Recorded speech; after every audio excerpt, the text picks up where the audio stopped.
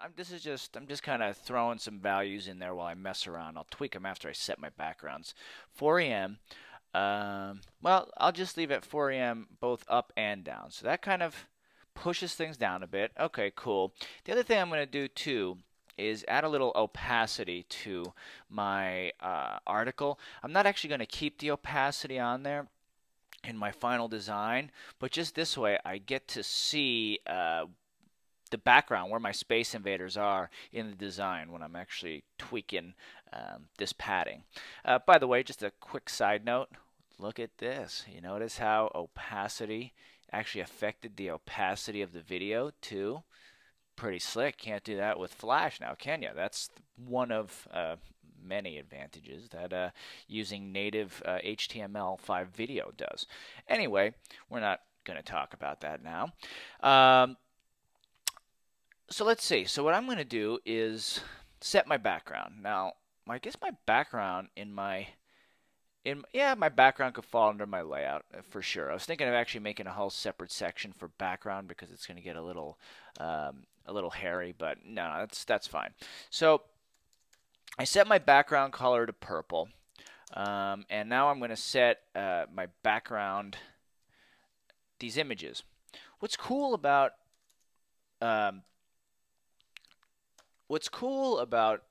background is that there's a shorthand method for defining background, and you can see I use a mix of both the shorthand and just a regular, like it's longhand, if you will, because I kind of find, actually let me show you what I'm talking about.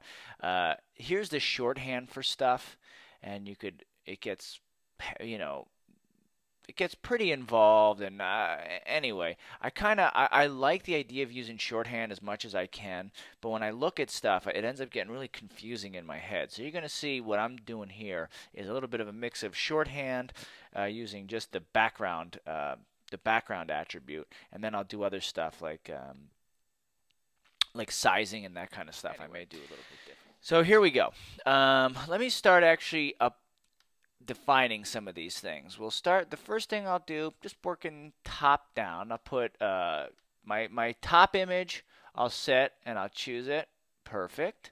And now if I was just to close this and not do anything more, I'd put a semicolon.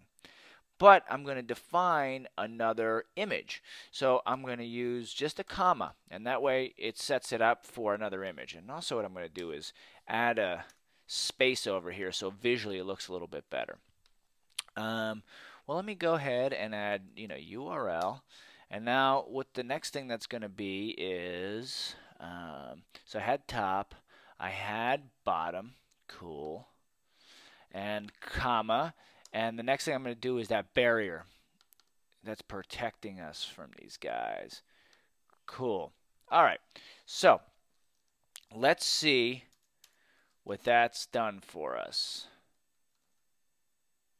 Okay, well, everything is all up in there, right? I mean, this is a bit much. So let's start actually specifying some positioning and the repeat. So let's go and find the shorthand that we could, here we go, background shorthand.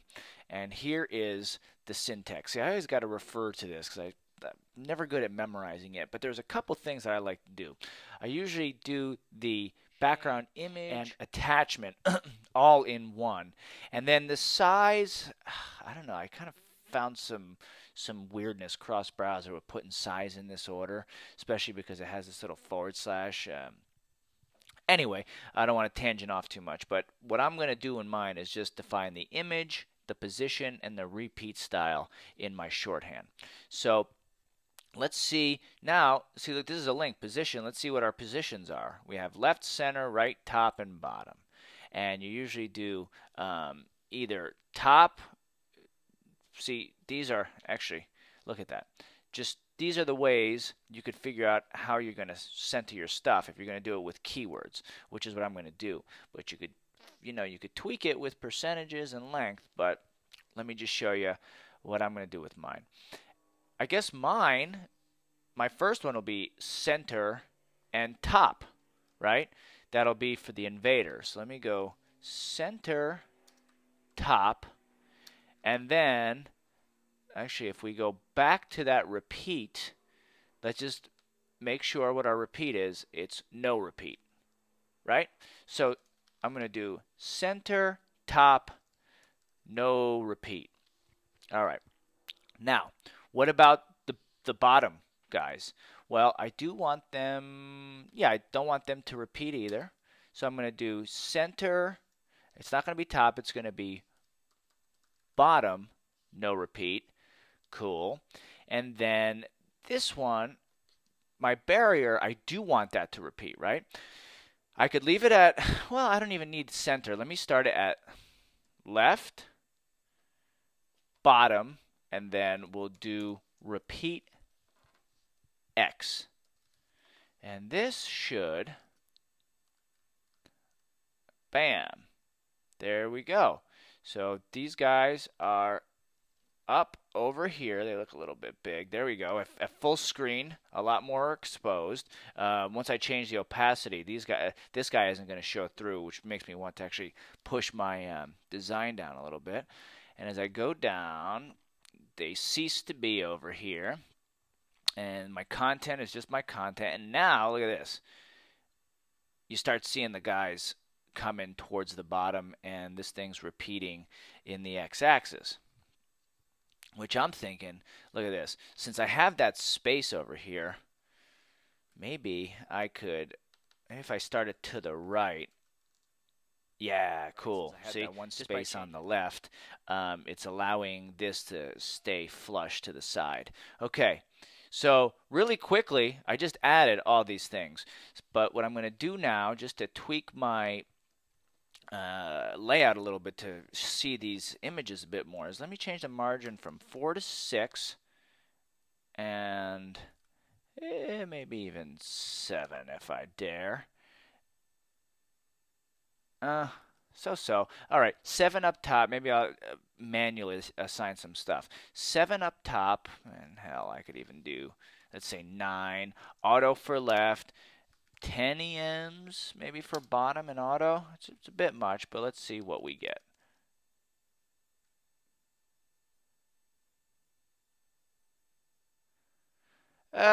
Okay. I think we're going to need to do a little bit more tweaking to push that up. I'm going to just try something since we're here. Let me try something extreme for top, right, bottom. All right, let me give you 20. Look at that, kind of pushing it down.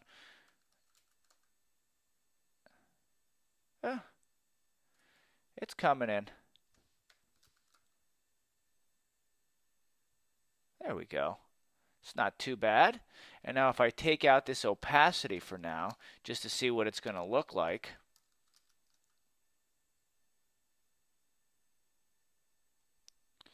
Yeah. Okay, where did my color, background color, that got knocked out.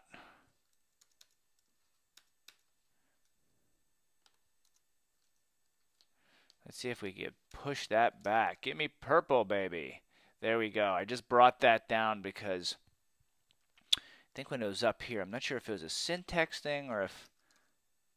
No, it's that shorthand must be, since we're not defining a background color explicitly, that shorthand must be